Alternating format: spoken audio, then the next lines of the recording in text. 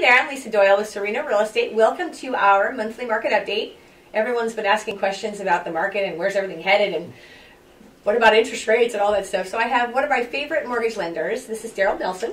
Hi, I'm Darrell Nelson with Diversified Capital Funding, located in Walnut Creek in Danville. Yeah, exactly. And I know Darrell's such a vast knowledge about the market and kind of how things are going. So thank you so much for helping. Oh, absolutely. Yeah, so we're going to go over a little bit of data on the market right now, and then we'll talk to Darrell a little bit about what everyone's asking, right? Is, you know, everybody's going a little crazy about rate questions and things like that. So one of the things I like to share when it gives people a chance to look at the market is, of course, we track what's called the active and pending ratio, right? So active listings versus what's pending. It kind of tells you the trend, right?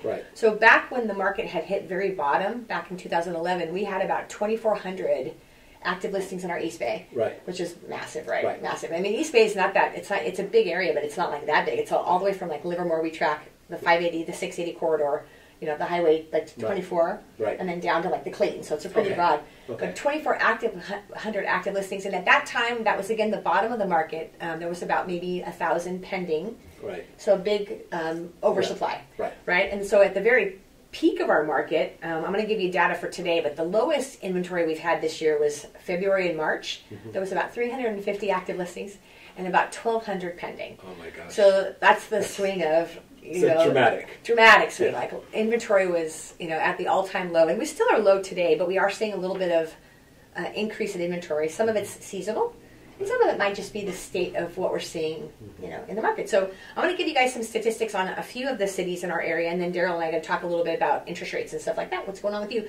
So right now, in our entire East Bay, in that area that we talked about, there are right now 782 active listings versus, again, February, 340 some, right? Wow. So big difference, about double the inventory, and there's 1,031 houses that are pending.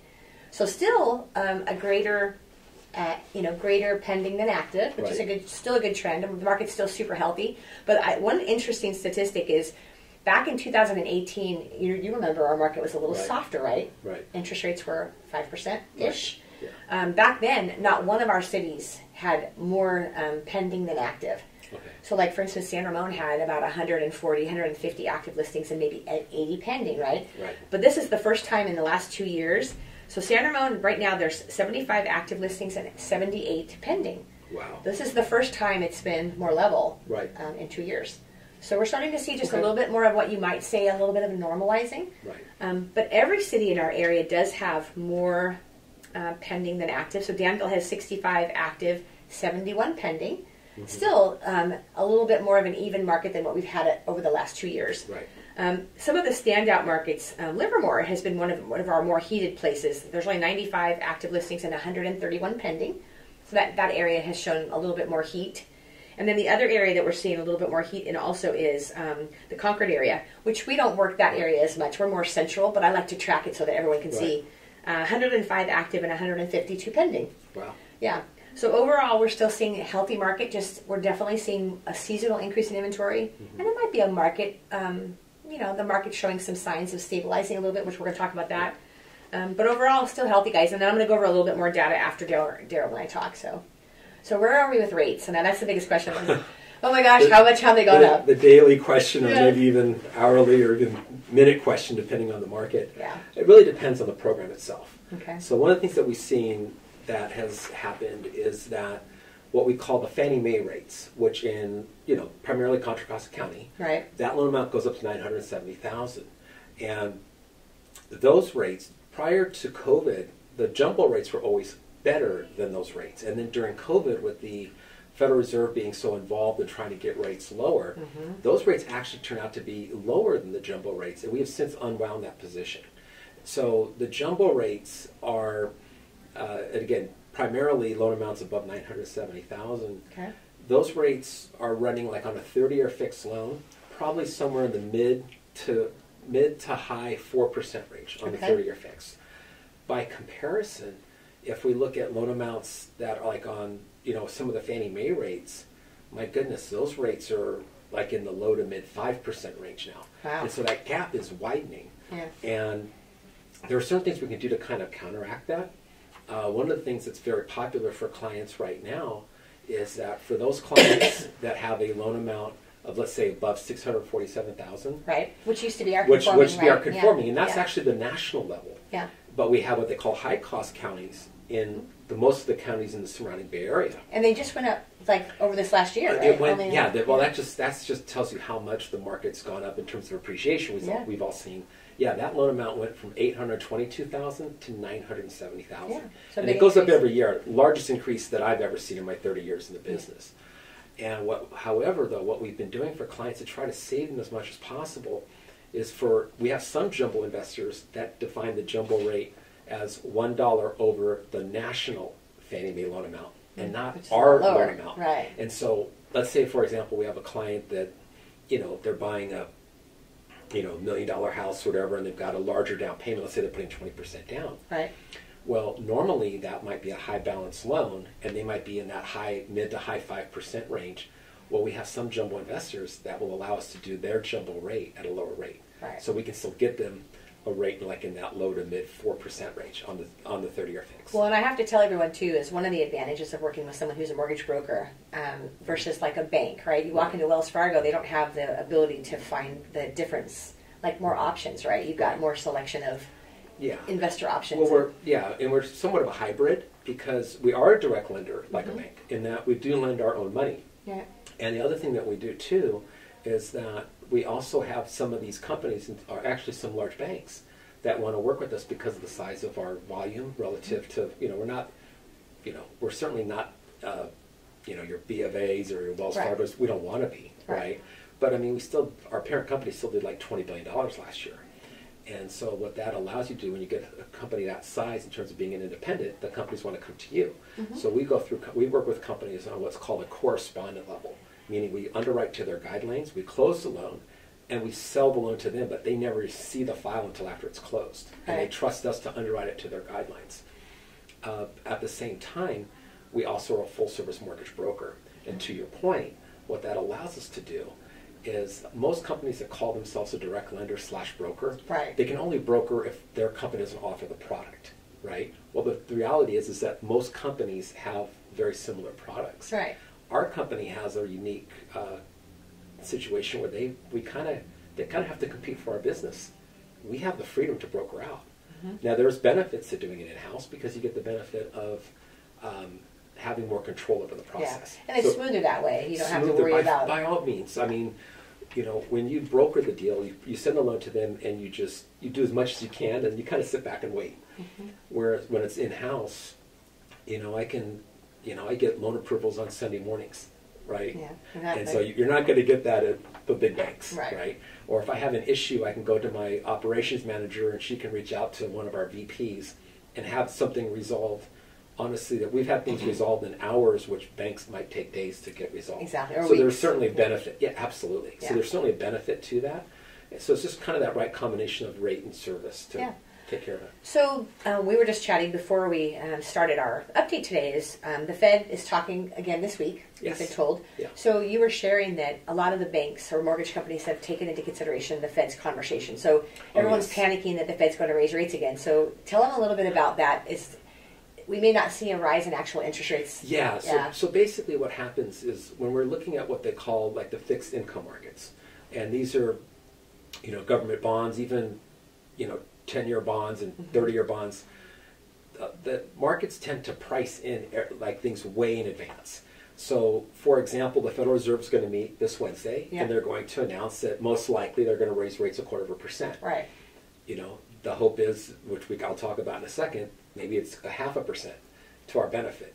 But what that means is that doesn't mean your fixed rates go up that much. Right. If you have an equity line, it goes up by that much because of the type of index. Credit cards and short-term rates and things exactly. Mm-hmm. But this has pretty much been priced in. And what we were talking about a little bit earlier is that the market actually would probably benefit by a larger increase by the Federal Reserve, because what that would be interpreted is that the market is getting ahead of inflation. They're really being aggressive with that. And that could actually bode well for interest rates because, it's not like we're going to suddenly go up because of that increase. Again, it's just a matter what do they plan on doing in the future? Because they meet every 6 weeks, and they're going to continue raising rates to fight inflation. Yeah, it's like, so one of the questions that we get a lot from people is, after this inflationary trend settles down, right? Which it will, right? We'll probably see over these next few years, like hopefully sooner than that, the inflation trends will settle down. Do you think then rates will then again go down? Would that be your... Absolutely. And the biggest, this seems to me kind of similar to, because I got started in the business in 92, and I remember 93 was a really good year. 94, not so good. Yeah, we had a little bit of a... Oh, no, it wasn't a little bit, it was a lot. Big, The Federal Reserve raised rates, I believe, during the 94 calendar year, I believe they raised them 4%, and fixed rates went up 2%. Well, we've seen that 2% increase already. And so after that happened, the market, and they get ahead of the inflation, then we start seeing things come down. So I do anticipate, and with a pretty fair level of comfort, knowing that I think rates will come down in the next 2, 3, 4 years. Yeah.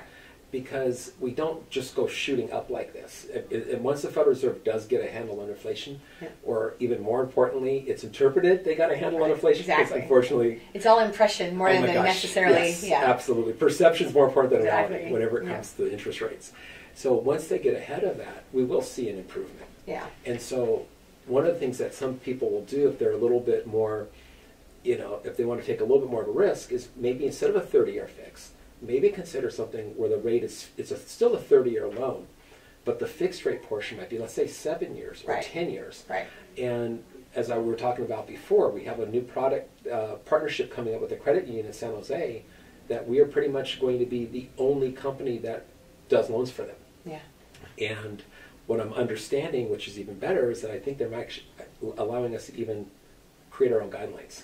Yeah, because those 7-year, and I have to say, the average typically, most people that we've worked with over the years, that 10-year window is about when people start to move either up or down or out, or, transfers or things like that happen. Yes. So, that is one thing that you can always do is go ahead and go with a 10-year loan, and then just know that if you choose, you can refinance it somewhere along the way as soon as rates settle down. Absolutely, absolutely. And to take that one step further, over my 30 years in the business, there's never been a time that I can look back at any time over the last 7 to 10 years and there wasn't an opportunity where rates might have been lower. Yeah. So if that continues, then for sure we should be okay. So bottom line, it sounds like rates, we're likely to see things kind of continue to rise this year. We're probably going to go higher before we go lower. Okay.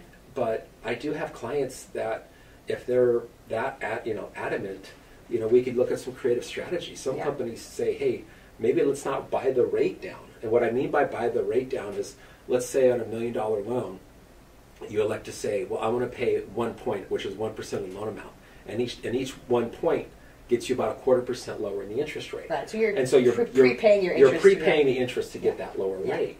And some people, if they feel strong enough that they think rates are going to get better, they don't want to pay all that money up front because it might take 5 to 7 years to recoup that money. Right. And so what they're saying is, wait a minute here. What if I don't pay points? What if, as a lender, we go a little higher in the rate and actually pay your closing costs? And for what it's worth, in terms of myself, I've always done my own loans that way. I always go to the higher rate.